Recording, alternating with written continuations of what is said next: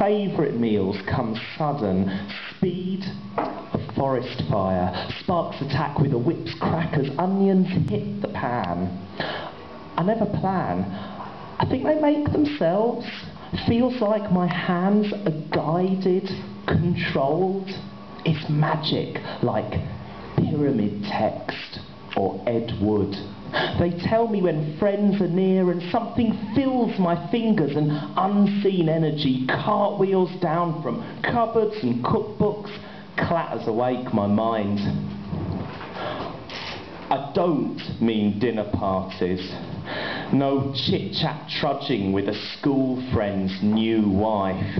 Yawn swallowing through yarns of promotion, their new car, clothes, and the taste of back-patting that cheese grates my throat. No, I mean dates with mates and plates of pakora, crisp soft samosa, soya ambrosia, where fizzing drink flows and the air snogs your nose.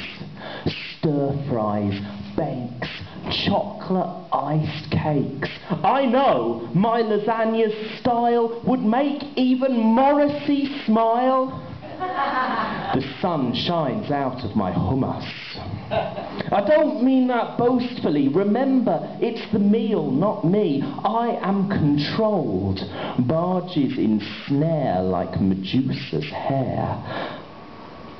I've noticed how often other poets are there. Their radar sense my oven glove's tiniest move. Poets are always hungry. As the steam clears, they'll suddenly appear. The real magic is having them there. My favourite meals are the ones I share.